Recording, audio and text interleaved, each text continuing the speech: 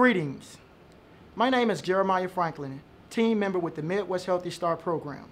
Black History Month for me is a time of reflection and a time to pay homage to the many Black unsung heroes who have struggled and fought to make the reality of a first Black president and the first Black woman vice president possible.